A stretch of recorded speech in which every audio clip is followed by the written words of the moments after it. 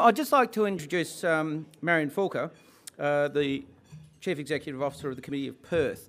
She's been in that role since 2007, and under her watch the organisation has become a significant advocate for positive change and thinking differently on issues affecting the sustainable growth of our city and the Peel region. Future Fremantle is the first sub-region project for the Committee of Perth and was commissioned by a consortium of private sector and local bodies. Welcome, Marion. She's going to talk to us. Thank you.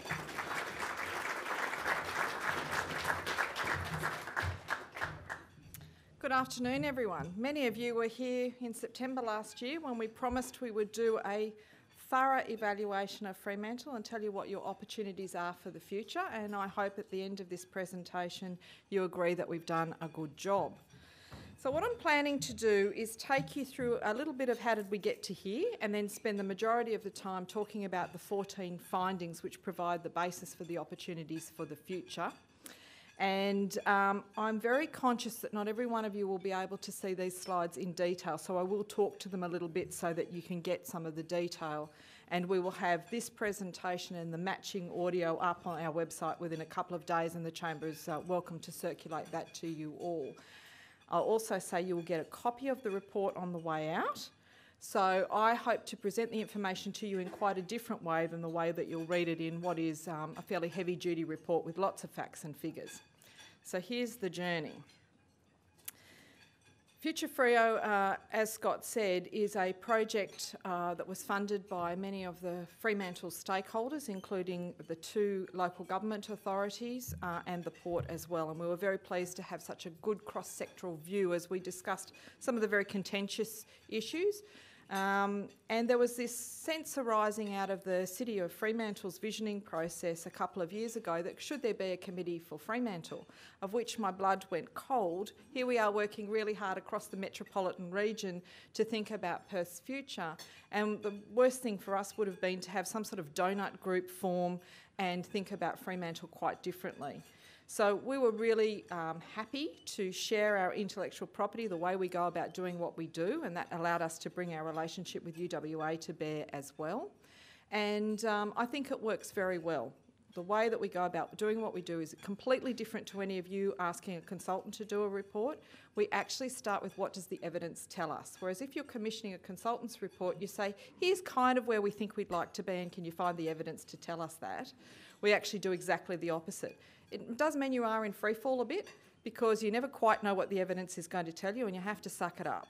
So we have no editorial rights on what the evidence tells us, but we can then sit with the steering committee and do a very deep analysis of what does it mean for the future, and that's what this report is about. So we started with a scoping exercise, and what we wanted to do was document the social, economic and demographic character of the greater Fremantle region. So we're not just talking about the city, we're also including the town of East Fremantle as well. We wanted to know how does that Fremantle region fare against other counterpoints in metropolitan Perth. We wanted to benchmark Fremantle against other relevant cities, and as you can imagine that would be port cities. And we wanted to document the strengths and weaknesses of Fremantle as a region. So that's what we set off to do. We found our project partners. The Committee for Perth Board was happy for us to undertake this first sub-regional project, but the thing that they wanted to see was some skin in the game. So the City of Fremantle came on board straight away, matched with the Chamber of Commerce, and then the other funding partners came to bear. And it's very good to see such good private sector representation. And of course, every good project needs a fabulous chair, and Adrian Finney is someone who knows and loves Fremantle intimately, so who better than to do, to oversee the work than Adrian himself. So thank you, Adrian. And so here's our project steering committee, lots of faces that Fremantle people would know, almost a gender balance, which is very important to Committee for Perth since we put out our gender report mid-year. And what we had there was a range of ages, views, perceptions on Fremantle, the reality of doing business or living in Fremantle, and at times the conversations got a little bit heated, but were always incredibly respectful. So project launched in this room in September last year. I think some people thought the jury would be out. What can you tell us about Fremantle we don't already know ourselves? And we brought our UWA researchers into the fold, and convened by Matthew Tonts at UWA. So Matthew and I have been working together since 2008 looking at various indicators for Perth.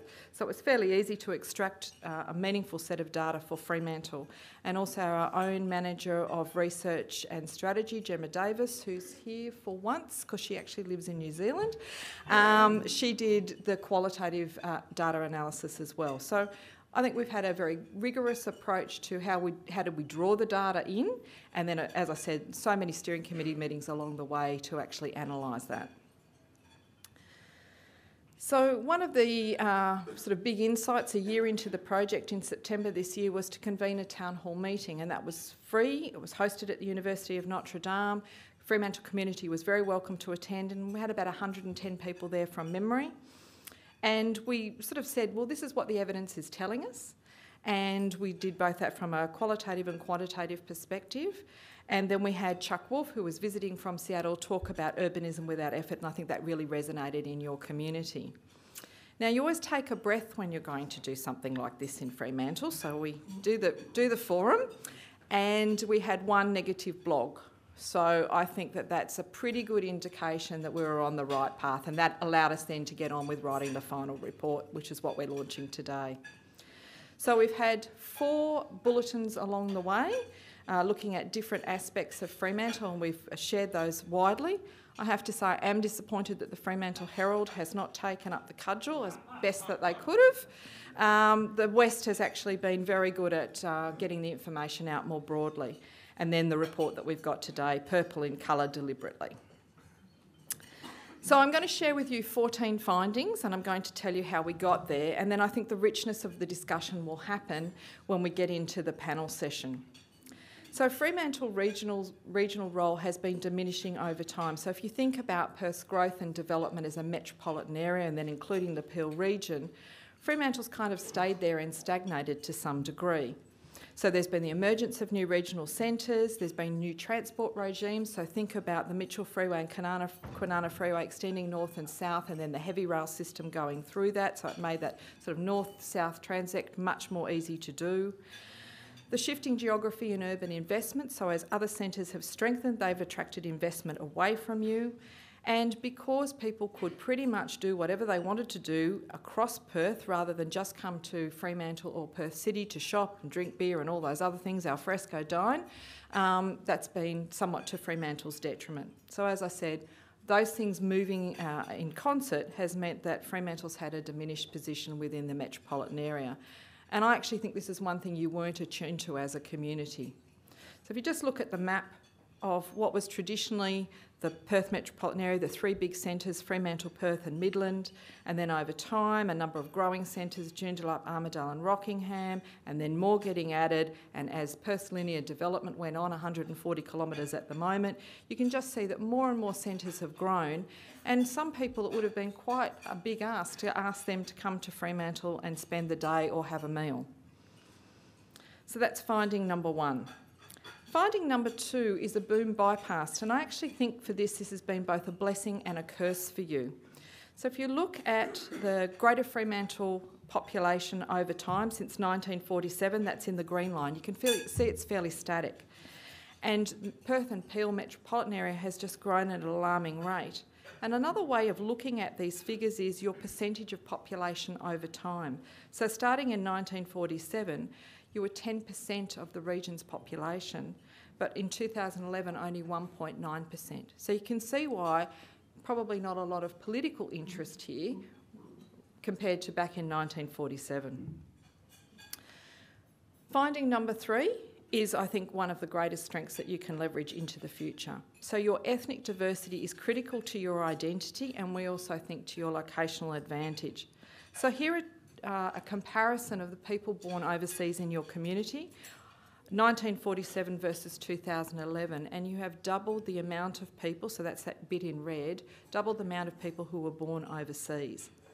So you've pulled from the Anglosphere like the rest of Perth has, but what is really pleasing when you look at the breakup of your demography here, you've actually got this very high concentration of Italians and Portuguese and Croatians and others who have manifested the industries here and given it a very distinct and unique character. Finding number 4 the levels of wealth are fairly evenly distributed here, and one of the things that has concerned us in our broader fact-based project is that in Greater Metropolitan Perth there is a sense of the growing divide between the have and the have-nots, and that's not something you've got too much of going on here. That said, however, one way we would measure that is to look at the New Start and single parent payment, and you can see that Fremantle has less than the average of Perth and Peel, so that's a good indicator. But then when we look at housing, we think that that's one of the issues, that you've basically got only a self-selecting group of people who can afford to live here. So let's look at the median house price over time. These are 2011 figures. Perth 490,000, going across the different parts of the Fremantle community. Inner Fremantle at 830, North Fremantle at 905, South Fremantle at 949, and East Fremantle at 1.1. So entry level into your property market is quite difficult, but obviously for those of you who live here, you're living in a great little enclave. So one of the pleasing things is that Fremantle actually has a greater diversity of housing than most of the metropolitan area, but you are still very much that single family housing dominated. And so we're suggesting that there is a gap in your market of some high density living, and the council's already gone about zoning some land appropriately for that to happen. So here's just some few facts and figures, and it's a very busy slide for you to have a look at. But the purple is basically homes that are owned outright. The browny goldy colour in the middle is those with a mortgage, and the green is renters. And you've had more people renting in the community more recently, and more people paying off a home rather than owning their own home. And that's probably a reflection of the price of the property. When we have a look at what types of housing you have, the purple is single dwelling family housing, and the green, I think, is the other thing to draw your attention to, is people living alone. So this is why we really think that there's an opportunity for you to get some high-rise development around people who are living on their own and living in vertical communities rather than horizontal communities. Another pleasing thing is the dynamism of your economy here, and there are a number of areas that perform particularly well. So when we look at where are your strengths, anything above 1 is good, and Fremantle's in the green, and Metropolitan Perth and Peel is in the yellow. So you can see that arts and recreation is performing better, health care and social assistance is also performing better, transport and warehousing, accommodation and food services, and manufacturing. And another thing to look at in that graph is where you are really lagging behind Metropolitan Perth, and that's in mining, insurance and financial services. So you've got quite a different mix of industry here.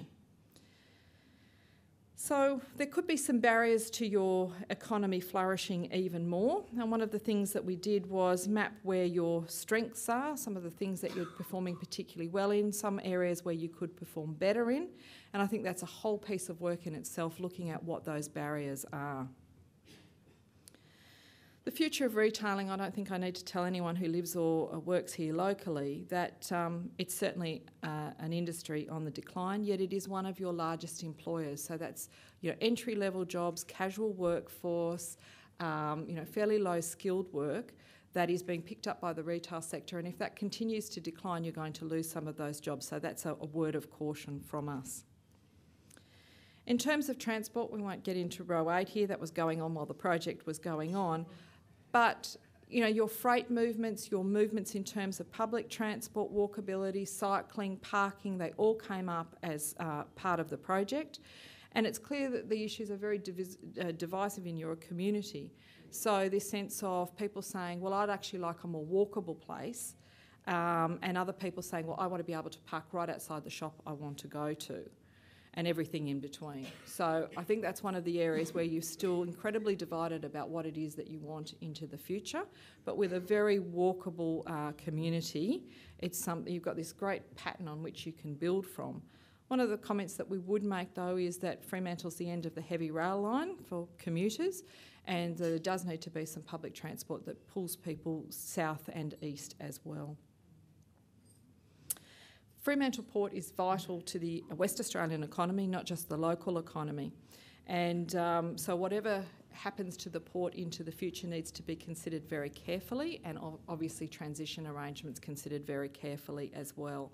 And Brad and I were talking on radio this morning about the future of the port, and I did make the comment that I was born in Newcastle, although I wasn't raised there. And the big difference between a place like that and Fremantle is that there was very heavy polluting industry going on there, and that's not the same as here. So yes, Newcastle's been incredibly gentrified, and it's a lot better than it was in 1963 when I was born. But what's really sad is it's not a port city anymore. So that's something you really have to guard against. This is some data that the port provided for us, just looking at container movements in and out. Obviously, we're performing very well with imports at 94% of capacity, but there's some capacity there in exports in terms of only 61% of the containers were full. Changing pace a little bit from the economy and talking more about heritage and culture, one of your best assets really is this heritage and culture, and we're not talking just about the buildings, but we're talking about Aboriginal heritage and the waves of migration that have happened as well.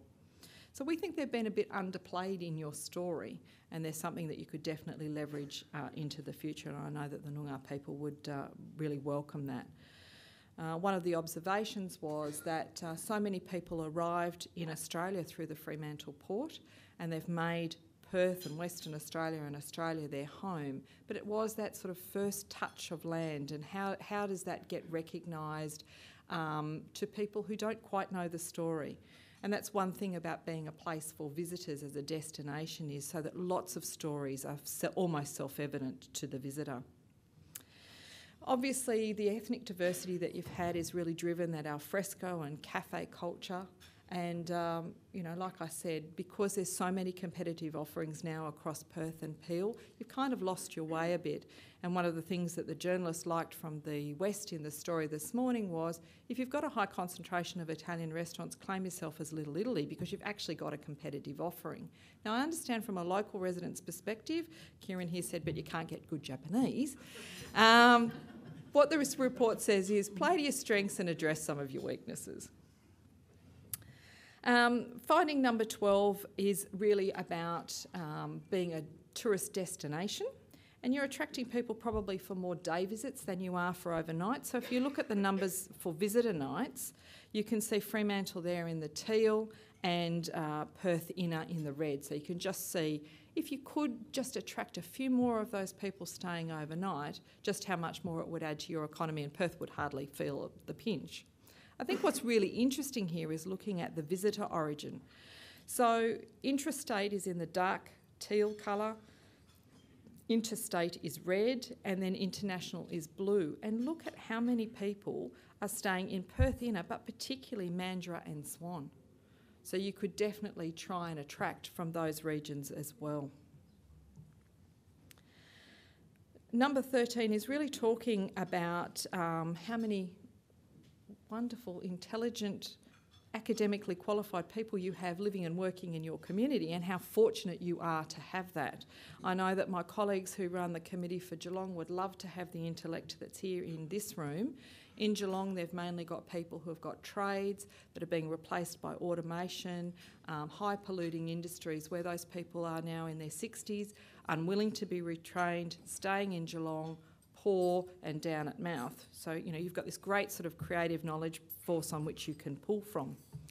We've drawn out two sectors in the next two findings, just so you can have a look at some of the profiles of the industries that operate here and the types of people that are in their workforce.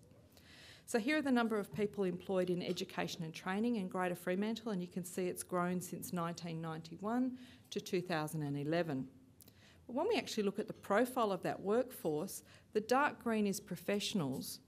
The next most significant group is the red, and that's community and personal services. So you can just see you've got this really high-end people coming and living and working in your community, and how rich that is and how much leverage you could get out of it.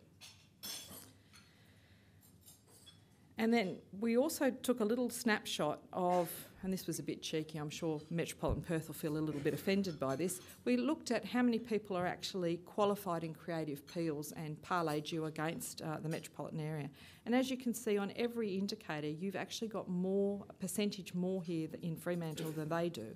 So society and culture, creative arts and natural and physical sciences, all high concentration, so you're doing particularly well. The final finding is looking at another sector, and we're looking at the healthcare and social services in this one, where 1991 to 2011, you can just see very strong growth in terms of percentage change.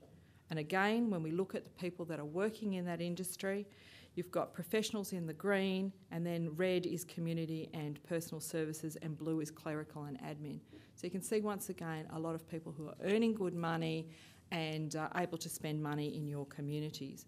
So the one thing in this finding is, what is the future of Fremantle Hospital? What role will it play in the community into the future? And have you got some way of leveraging some health, not only professionals, but some health infrastructure, and maybe look at some sort of specialisation in aged care? So we will leave that with you, but I just thought that was a really good analysis of looking at two sectors that employ a lot of people, and you can just see how many professionals there are in there. So, where to from here? Formally launched the report today. As I said, each of you will get a copy. It'll be widely available online, and then obviously the takeouts from today as well.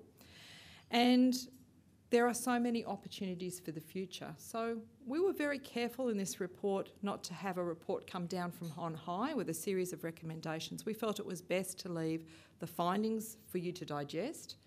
And then Adrian and I have challenged the steering committee that you have a series of forums around each of the opportunity areas and get a very long list of opportunities, short, medium and long term, so that you can start getting some action. And here are just, we just did a little mind map of some of the opportunities here. So when we started this project, as I said to you, you never quite know where it's going to take you. And I was fearful that we were going to come back and report a whole lot of bad news and not too much good news. And actually it's quite the opposite. Fremantle is almost overburdened with opportunity, but it does take a bit of a change of mindset and a change of attitude. And I think the one salient point I want to leave with you is that you are operating in a broader metropolitan area that is fiercely competitive amongst the centres. And if you don't be attuned to that and think about how you can leverage that to your advantage, you'll probably find that things fall even further behind. So we're not talking about a wholesale change to the character of Fremantle or even the face of Fremantle, but we are talking about some sort of fundamental attitudinal shift where you do get attuned to this competitive nature, because I can tell you that when I go to meet with the local governments in Joondalup and Swan and others, they are all talking about what they're going to do to strengthen their regional offering. So on that note, here are the people that you're going to hold to account for bringing these forums to play.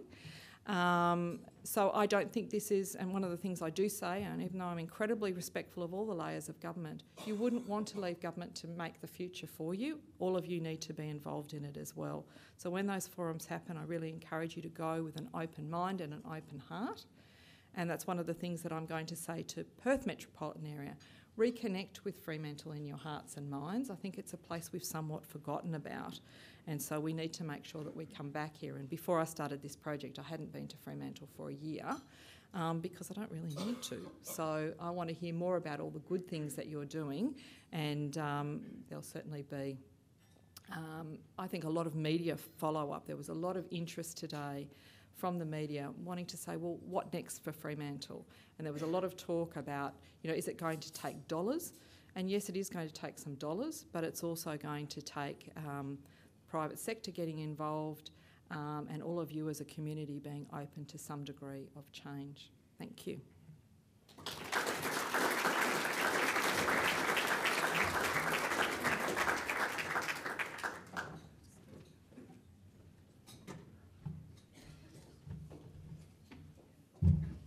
Okay, thank you for that, Mary.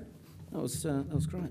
Righty, I'd like to welcome up for the panel Brad, our trustee mayor, Brad Pettit, Adrian Finney, chair of Future Fremantle, Matthew Tonts from the University of Western Australia, and Russ Stewart, who has been involved in the project, immediate past president of the Chamber of Commerce.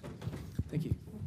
I think we'll have a couple of microphones floating about. Victoria is around, so this is a Q&A session, so if you would like to stick your hand up if you've got a question. Yeah, just down here first. Thank you. Michael McPhail, Deputy Mayor of East Fremantle. I love the analogy of the mindset change as almost being one of the most important things that can come from this. And I guess from that, one of the historical events that is always compared to where Fremantle is now within the past is the America's Cup. And so my question is, what is the value of having that, really what was an Olympics for Fremantle, an Olympics which can never be reached again in the way that many cities can never return to their Olympics? What is the value of having the America's Cup as a comparison point, and what do you think we should be shifting to in our mindset? Am I going to go with that one? All right. It's a good question, because it's funny, all the media we did today kind of talked about that, the America's Cup as that defining moment, that kind of where almost Fremantle's high point, and it is. But I think you're right. We're never going to have that moment again. But what we have to do actually is build on a broad array of strengths, and I think it's what this report highlights, that are much more enduring than winning a large sporting event. I mean, that event changed Fremantle for forever and for the better. And what we need to do now, though, is in many ways keep our. I mean, what I like that comes out of this is that idea of keeping ourselves as a unique city that builds on its a range of heritages and histories, and defines a very bespoke, distinctive path going forward, and doesn't just lose itself amongst a more generic Greater Perth going forward. Yeah, I mean, I would agree, Michael. It was a defining part of Fremantle's recent history, wasn't it? But you can't trade on it forever, and it certainly injected an enormous amount of capital and contributed to an amazing change, I suppose, in urban form and redevelopment and so on. But so did the gold rush. And so I think, really the future for Fremantle is to start thinking a little bit about the other things that are at its disposal. So that created, I suppose, a framework upon which Fremantle can build, but it has, as Marion pointed out, a significant knowledge economy that's emerging. It's got great tourism and cultural assets and so on. So I think it's part of your story, but, the extent to which you can trade on it for much longer, I think those days are behind you. One of the things that I see in my research of other cities is there's nothing like having the world on your doorstep to get your house in order. The residents really get quite grumpy about that because, well, why couldn't you have done this before? So I think, the report's out now and the challenge is to do good things for your community, and then others will come too. John? It's a good segue, isn't it, about the America's Cup. Sorry about screwing up and losing it. We really stuffed up and we should have kept it another 3 years. I publicly apologise and grovel. Look, I just like to cut to the last slide, which is the opportunities one, and you had it up there with all the opportunities. And I saw that the three one in the biggest font was retail, transport and culture, and I guess I'm standing here as the chair of Experience Perth, which is the Perth Regional Tourism Organisation that's responsible for the tourism marketing of the whole of the Perth region and the drive market around it. And it was interesting to see that tourism was a much smaller font, but retail was right up there. And I know I'm going to offend a whole lot of people by saying this, but I'll carry on and offend them.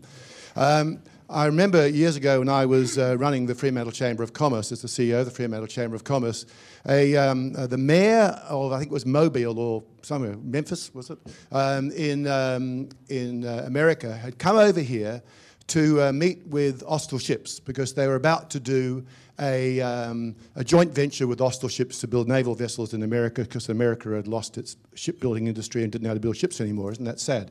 But I was speaking to him, and he was also travelling with his CEO of the Chamber of Commerce. And I'd only just started in the Chamber of Commerce. I had to have a clue what I was doing. Didn't actually know what I was doing 8 years later, but still. So I said to I had a coffee with the CEO, and I said, yeah, but what do you do about retail? He said, retail? Retail? We don't bother about retail. Retail is what grows on successful economy. You've got to get your manufacturing and all of those things right first. Retail will come along. But when you listen to the program on the radio this morning, people continually talk about Fremantle. I say, oh, it's terrible. The shops are closed and whatever, as if retail is the measure of the success of the place. I think a measure of the success of the place is that we're now seen as the 7th best city in the world to visit next year. And tourism, in your slide, is seen in a little tiny font. Honestly, I think you've missed that. Thank you. Well, I'll defend our graphic artist there. I don't think that this steering committee thought that anything was one priority over another. All of them need to work in concert, so it's a visual abnormality, not anything else. John, I think that some of your comments are very relevant, and as you know, I've been, and Graham will be testament to this, that I've actually been a very strong advocate of developing a creative economy in the city of Fremantle for a very long period of time. What I would point out is, and you would be very aware of this, is that the offering of Fremantle as a whole is far beyond any individual element. The offering that Fremantle provides to international, domestic and local visitors extends far beyond retail, far beyond tourism. It's around our heritage, our amenity, the port, retail, festivals, Fremantle Arts Centre, Bathers Beach, Fisherman's Harbour. Fremantle is actually a package deal. And as I have explained earlier today, when we actually address the grassroots issues around our workforce and our residents living in Fremantle, then absolutely retail will be absolutely booming, because there will be that baseload population to support that industry, as well as a myriad of other opportunities that have been flagged in this report. I think there's one other point to make about the data that are in the report as well. So one of the pieces of analysis that we do is on the sectors that are propulsive or that drive the economy forward, and the tourism sectors are clearly one of the most significant in terms of driving further jobs and further growth and so on. So they're certainly not sitting behind a number of others. They're very significant in terms of generating additional jobs, employment multipliers and so on. So that's pretty clear in the data. Fantastic. Victoria? Simone? Thanks, Simone McGurk. I'm the state member for Fremantle, and I'm conscious that there's a lot of competition to the state government's attention when you look at all those other metropolitan centres that the graphic was very clear from the graphic that you put up, Marion. How do we get investment and attention by the state government into Fremantle? And this question really follows on from John and Ra's previous comments, that really we need people working, we need people living and working here to build on all those pluses that Fremantle have. I'm not trying to reduce this report down to one issue, but I am trying to think of the practicalities out of this, and it is pretty hard to get around King Square and the sort of investment that we need. For instance, the government has promised to relocate a department here, but hasn't said that they're going to go ahead with it, and hasn't said that they're not going to go ahead with it. I think that's hugely problematic for us. Anyway, I just wanted to know what people on the panel would say about how we get state government attention to what is clearly a very good offering down here in Fremantle, but there is a lot vying for that attention.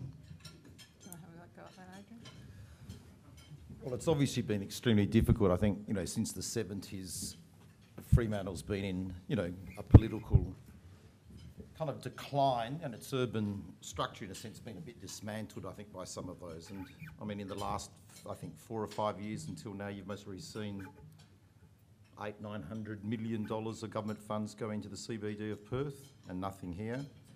Obviously, it's about making sure that Fremantle's ready to accept it. I think they are ready to accept it, and making a lot of noise about it.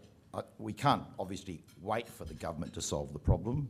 The concept about this report is actually to find out where we are, and now with the community put together a plan and a vision for 20 years, and with milestones that we can measure to ensure we all have to move forward. And I think once we're ready, which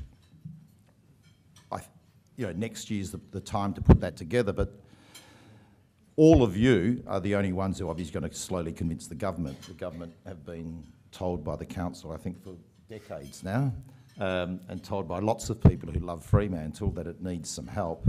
and it hasn't received any attention at all. And it's obviously, it seems like they work against it in many instances. Come on, Brad. I mean, it is a key question, and I mean, of course, to say it, I mean, part of our problem is that we are a very safe ALPC, and that's, I mean, and you think both sides of politics will acknowledge we're not going to get the attention that a marginal seat's going to get. So what we're going to have to do, and this is why this is important, is make the empirical case based on the evidence as to why this has to happen, and it's going to then to put it back on the state. Be it either side of government, it was about leadership. It just says that, do you care about Fremantle as per second city, and are you actually going to, despite the fact you don't need the votes, going to actually make those investment decisions that this place needs?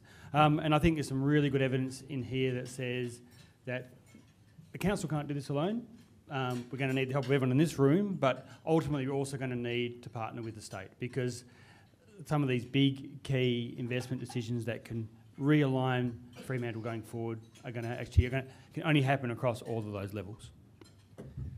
I would actually continue that by saying, inversely to the America's Cup, where the investment originated with the federal government and then was picked up by private investors, the City of Fremantle and the Fremantle Chamber of Commerce have worked very, very hard in encouraging private investment within the city in recent years.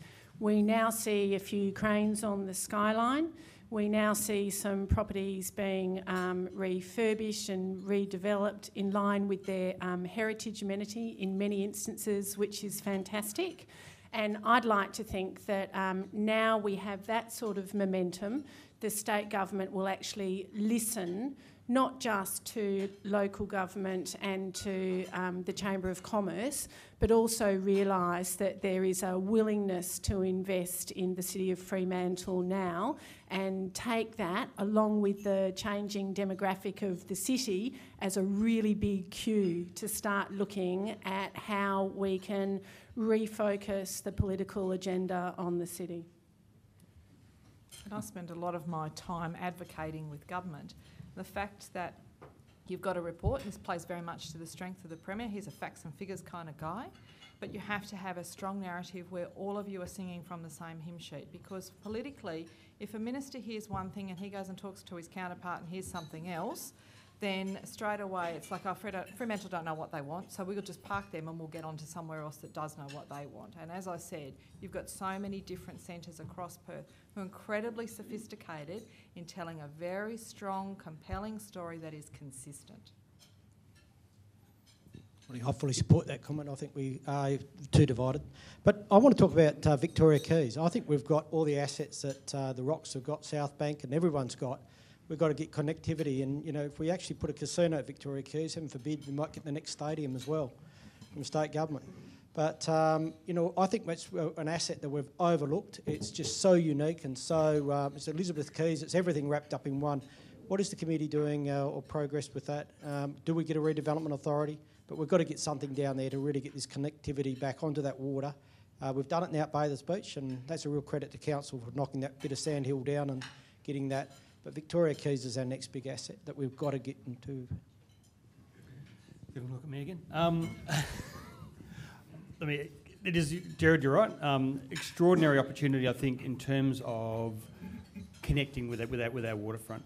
And I mean, there's a big question mark around how, and this actually comes back to tourism and what John Longley was saying before. I mean, we've got over 50 passenger ships coming this year, and we actually need, and I think one of the things that we need to do is invest in a good arrival point so that we don't have that sense of passengers wandering aimlessly in up a hot path. I think everyone here cringes. When we see it, and I think there's a real opportunity there to do that, to reconnect with the water where everyone wins, and I think some of the precinct plans we've seen around Victoria Quay are a really good first step in that direction where we can start to do that. And I guess there's a whole other issue which is touched on lightly in this report, but I think is one that's probably beyond the scope of this in many ways, is around obviously the future of the port, the Perth Freight Link, and all those things which are probably a whole other discussion for another day. No, I support that. Obviously, there's been plans of integrating Fremantle into the port for 23 or 4 or 5 years. and nothing's happened in all those years. We were stupid enough to actually buy the E-shed and move it when they were going to get rid of it, because they were going to instigate and implement all of those plans 20 years ago. But it's very slow moving, but obviously it just needs, I think this, we hope this is the start of actually putting pressure on government and all the authorities, the planning authorities, etc. That's why Eric's here today, to help us, to make sure all of these changes can happen, because there's been a lot spoken about and very little done. And I think, hanging your hat on, what happened in America's Cup and hoping something else is going to come along will never happen. We've got to do it, everyone in this room and everyone else. And it's about that philosophy as well. You've got 50 cruise ships coming in this year. It's more than the ones that were coming last year. It's a booming industry. The more people age, the more people are going to go on cruise ships. And if they can get off in a destination and find where they need to go, you keep them as your asset and they're spending in your community rather than going somewhere else. Thanks.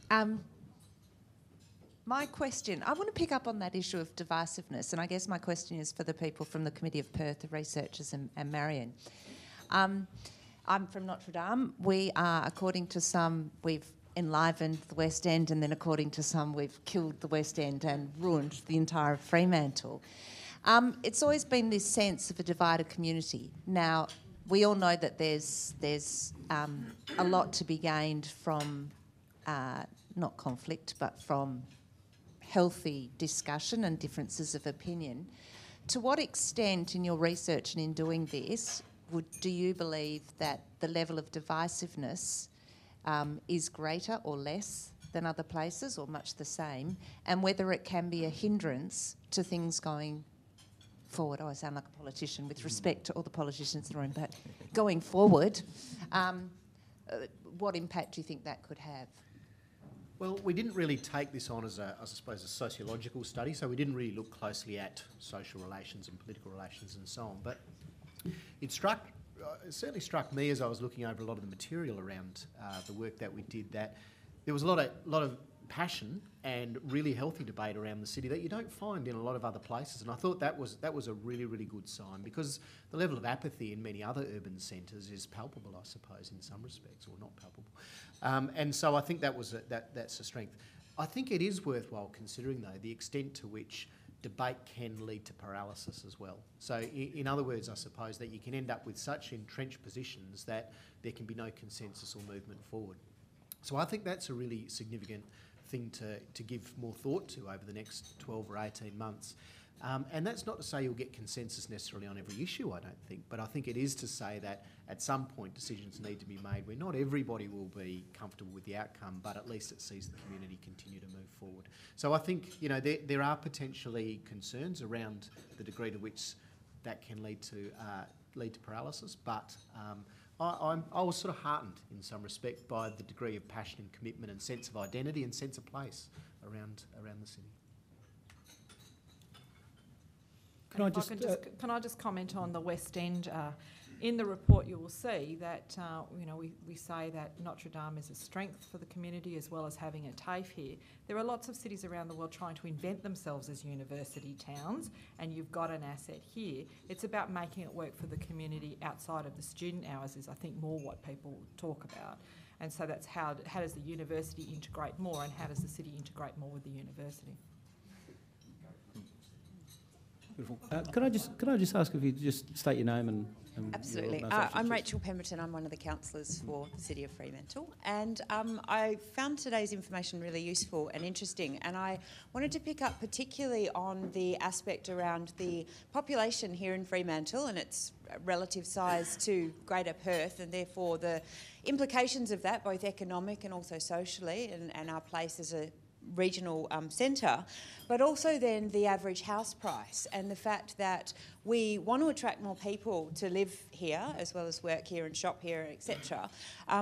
But we have this extraordinary barrier that our median house price is double that anywhere else in Perth. And in some ways it might be a question for Eric as much as anyone on the panel, but how do we try and overcome that and bring the new residents here while having an affordable price point without just making the housing tiny or stacking it up really high?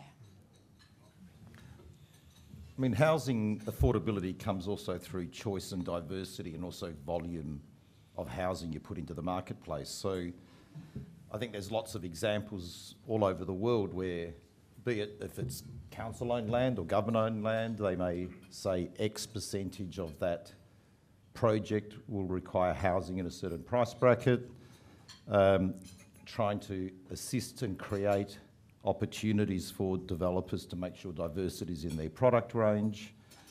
There's lots of models, there's co-op models, there's a lot of models that actually can deliver further diversity. So it's really, now that it's identified clearly that it's something that holds Fremantle back, it's something that should be acted on, and that's obviously part of policy creation and implementation. But it's not complicated, it's very, very simple. There's about 3,000 different models to choose from.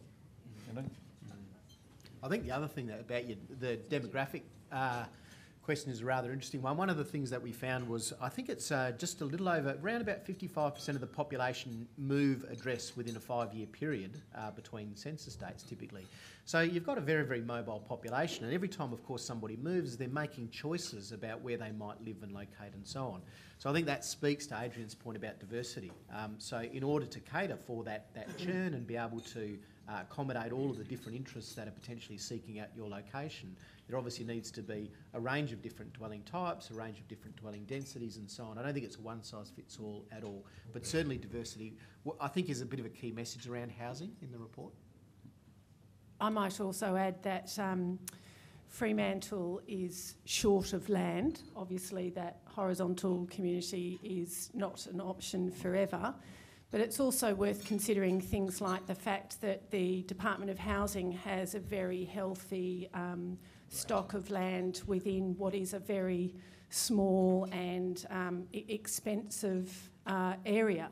So perhaps we also need to engage with the state government and look at ways of releasing that land, not just one bedroom, one bathroom apartments for people, but also accommodation that will suit families.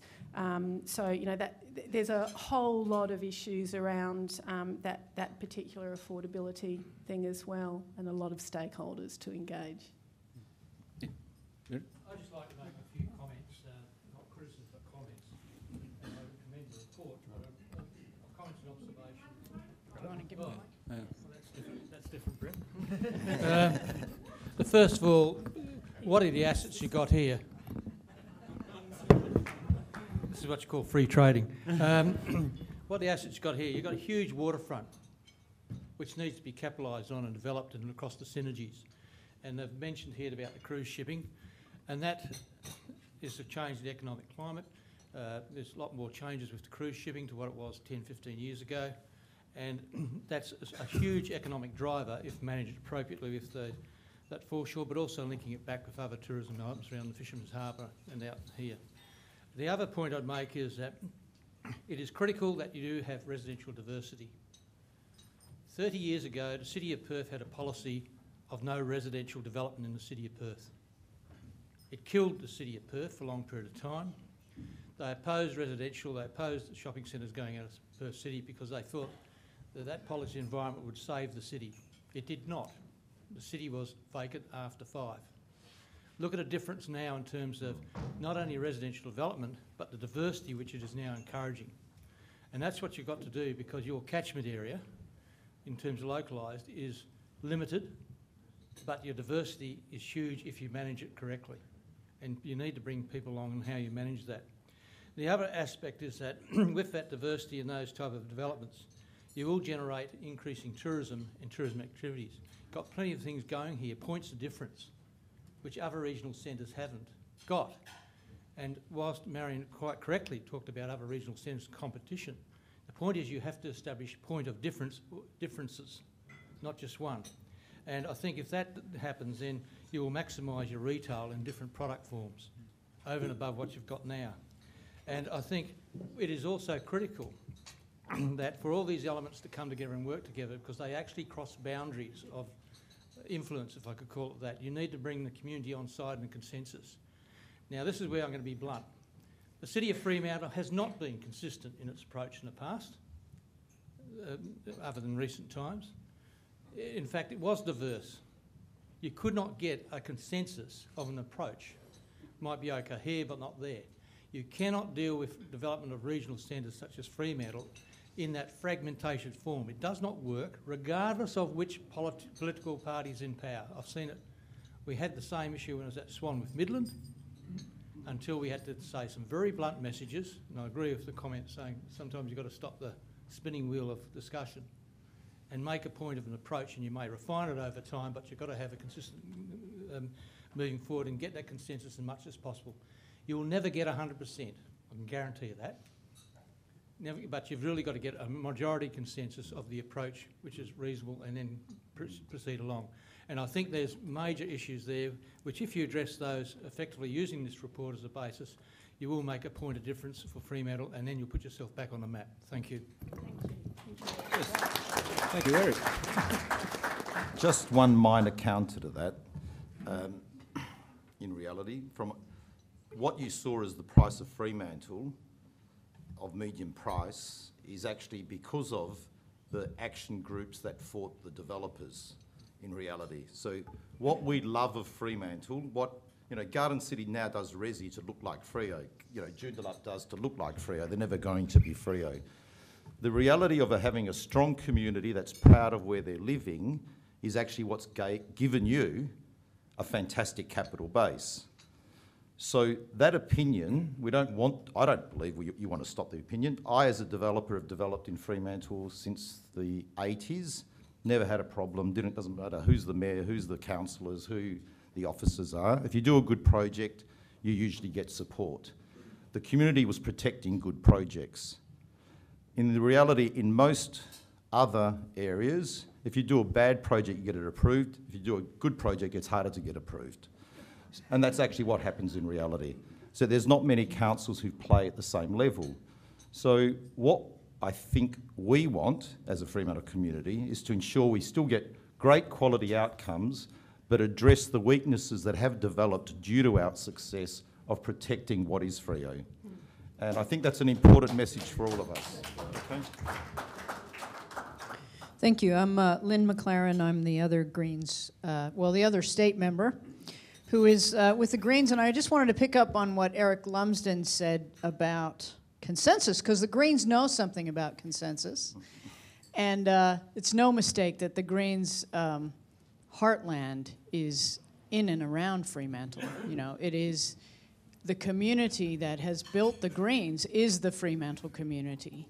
And the way that we got there was discourse. We had to have a lot of discourse. We had to have a lot of debate. We had to have a lot of discussion around how to build consensus. You can't impose consensus from any other place other than us choosing it and hearing each other and hearing each other's different views.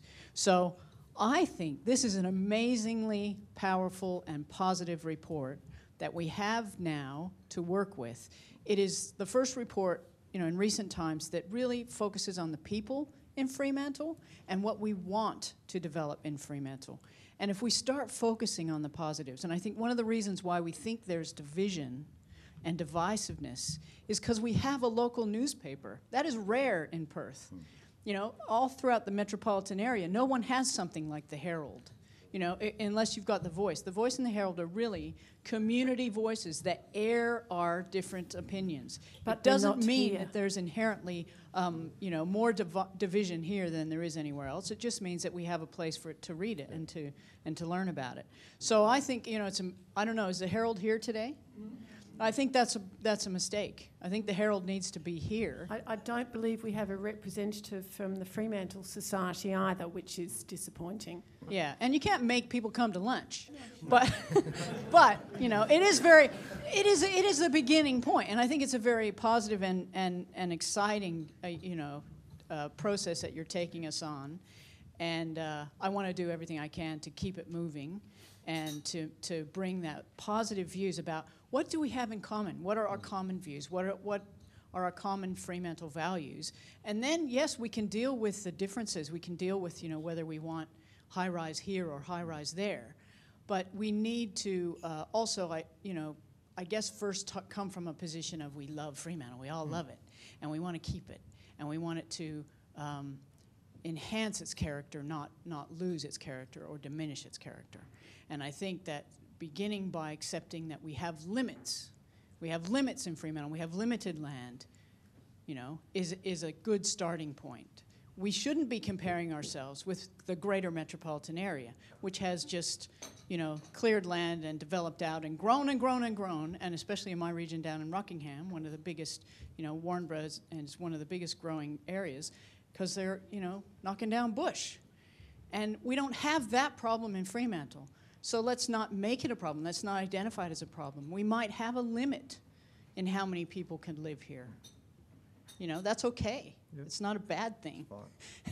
And we want to make sure that, we maybe don't have a limit on the people who come here for tourism, for example. So let's talk about the common goals that we have. Keep it moving forward. I commend you. I loved your presentation, Marion. Thank you very much. Thank you. Just over here. Yeah, thanks, Vic. I'm Brian Smith, and I guess I'd like to begin by thanking Marion because she took a punt on a bunch of us who asked her to come and work on this project a couple of years ago, and I think the proof of the proverbial pudding is in the eating. I can't echo more the concept that we now have a fact base that we can talk from, and that it is up to us as a community to exploit that in the most effective way we can, and recognize that none of us are going to get everything we want when that happens. It's a matter of compromising all the way through and recognizing that the folks in this room who sign checks do it because they anticipate a reasonable return for their investment, and to pretend otherwise is whistling by the graveyard. And finally, I'd like to say, as someone who was in Montreal when the Olympics were there, the one thing that Montrealers still have as a result of the Olympics is they're paying off the debt. We're lucky Fremantle doesn't have that. Thank you. Thanks, Brian. Vic, I think we're just over here.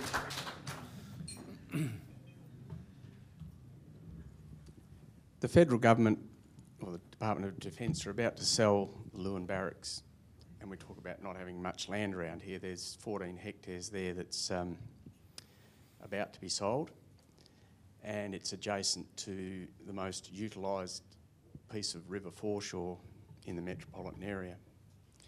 So we've got an opportunity to do something really special there, or we can follow the Department of Defence's mode of operation and flog it in a fire sale. What messages would the committee have for the three tiers of government in making the best of that opportunity?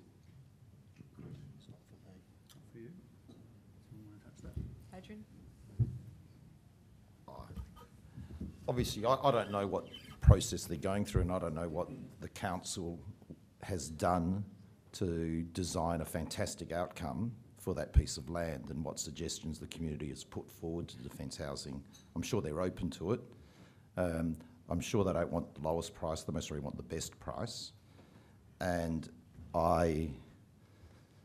it's really up to the council also to actually motivate them on a great outcome. I assume the land person who wins the site at the end of the day has got to go and get a DA. I assume they're not doing it under federal legislation like an airport. So really it's about the council being proactive and identifying what is that opportunity. There's lots of examples of mixed use, etc., and green belts running through the middle of it, so it connects maybe even better than it does to your community than it does now. It's obviously fenced off. And I wouldn't be worried about the massive use of the foreshore, because I've seen a lot more dense places with pedestrians in my life. And I'm sure Cop Beach has got a lot more issues. So I don't think it's a public space issue. It's about what's a great plan for the land, and feed that out there. And then the developers would be excited to see it also, I'm sure. Thanks, Adrian. Hold the back here. Yeah, Adrian, I think... Sorry, could you just state your name and... Yeah, my name's Howard Putty. I think my question's probably directed to Mr. Simpson. I think he'd asked the question earlier. Just following on from the last question, Adrian, in terms of Lewin, wouldn't it have been an idea for the federal government to put in plan some sort of a plan over that site originally? It'd be a great idea, but they're usually in charge of driving, equipment instead of doing drawings. Defence Housing or Defence Department. Yeah. I don't think they've got a planning arm. I'm not sure, but you'd assume they would have done some studies to maximise value, or they would have appointed real estate agents to do that. I've got no idea of the process. Yeah. But if there isn't one out there, if I was on the council, I'd be working goddamn hard getting a great plan together. Yeah. Because you're going to have to address it anyway. Or the community's Well, gonna what address about them. a bit closer to home then? What about the Henderson Street Police Barracks, which is a state government bit of land that's being sold off? Again, surely some sort of plan over that would have helped people put together a DA. Yeah, in fact, that's another key bit of real estate. Both the Waters cottages, which are obviously going to the State Heritage Officers and Heritage Council are doing some work on those at the moment, but of course adjacent to that is the old police complex. And there's extraordinary potential for doing something which I think actually could, like Lewin, actually it's about that connectivity and those things that you can, there's really great outcomes you can get with good planning. I would say that Lewin's very relevant to this because this report is not just about Fremantle Council and Fremantle, but East Fremantle is very integral to this and actually enables planning and thinking around those broader areas as well. But what those questions illustrate is that there is an extraordinary amount of both state and federal government assets that are underutilised and really mean that in terms of what Fremantle can achieve, it's going to need those assets being realised and that potential being realised, because they're really exciting things, but they also could be terrible if you get them wrong, but could be extraordinarily good for both of our communities if we get them right. And I guess I couldn't agree more, especially on the police one. I think you get that right, and you've all of a sudden got a fantastic connection between the town hall and our World Heritage asset of Fremantle Prison, and all those things can start to happen. And I think there's a great opportunity there, and I look forward to seeing those plans when we finally get to them. Great, thanks, Brad. We've got enough time for maybe one or two more questions. So, hi, I'm Mick McCarthy from the Southwest Group. Firstly, commendations for putting together the report. I haven't read it, but obviously the presentation was very good, and it's quite an exciting time. I think Freo's at the cusp of moving towards a new direction, and I think this is a great informing document to help them with that. They've also got this document too, which is the Economic Development Strategy, and I think people should have a read of this because this is quite an important document in shaping the future of Fremantle, and it actually aligns all the council's areas of work, capital works, planning, infrastructure development, all together in towards an economic outcome, which is a hard thing to do, and it's quite a good document for a guiding thing. My question is, if that's the plan you're working through, and we've heard a lot about connectivity and the need to get on with development to create connectivity between Victoria Harbour, King Square and other areas, is there something that came out of this process that's additional to that or provided more emphasis on the economic development strategy to say, yeah, we need to tweak it this way, or we need to do this, or this is a new thing that we need to put on the table to champion as a priority? One of the things that we did quite a bit of work on, and it finds some voice in the report. There's at least a couple of pages on this. Is the issue of local competitiveness around your economy.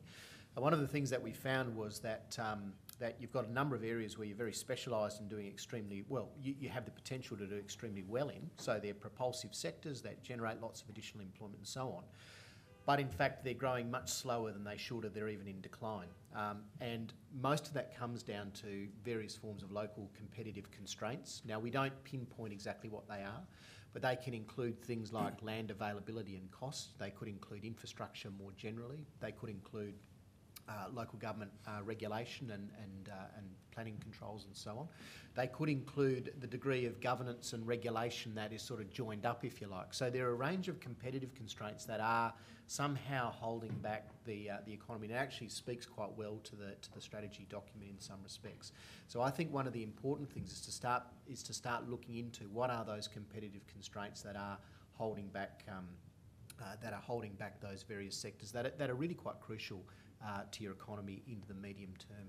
So these are not things that are necessarily holding you back because of state government regulations or things that are going on in the global economy. They are very local factors, and there needs to be a bit more work on exactly what those factors are. I think a lot of it leads to what are the next steps from this report. So as we mentioned, it's about having forums in the first quarter of next year. And this is kind of to start what are the topics we're going to be discussing.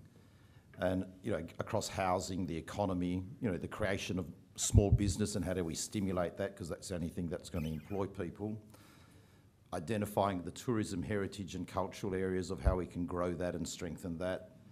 I think some of that, call it the public space and urbanality about it. And then I think what we've got to do is make sure we get a lot more youth in the forums and make sure we've got, ask our kids what's wrong with Fremantle and what's right and how do we set that. So it's about getting all those opinions to kind of put a plan together and then start making a list of priorities that create change. We actually have to get change happening in Fremantle and make sure we're looking at a different place or an improving place over the next 5 years and have a good vision for the whole of Freo. Now, I treat this as a baseline report. So FACTBase as a broader project. Its subtitle that Matthew and I don't print anywhere is basically dispelling the myth and folklore.